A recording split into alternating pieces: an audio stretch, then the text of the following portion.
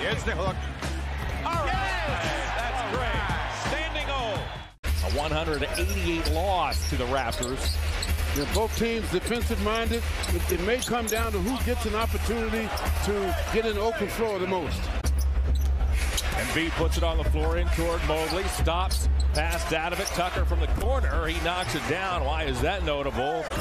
Cavs have opened this game 1 for 5. I hope the shooting struggles don't carry over from what we saw north of the border as Melton nails a long two. It's his first break. Jetty Osmond's on the floor as well. Korkmaz dumps back to Embiid.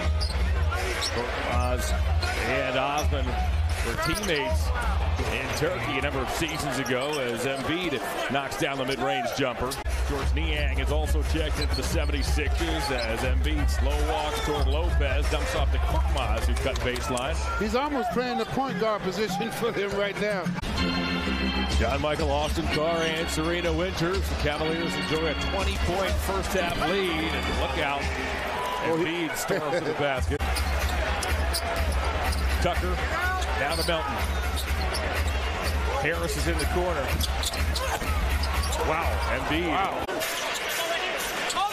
Wade and Diakite got the start of the 3 and the 4 as Mobley reaches in, fouls Embiid, and Embiid has a chance for the three-point play. He'll work himself out of danger. Some back to Embiid. Embiid shovels to Milton. Milton gets inside. 18 now for Mitchell. He's the high Cav. Mitchell 18, Garland 17, Mobley 16, Levert 13 as Niang has an answer. From her position on the floor, made the right call.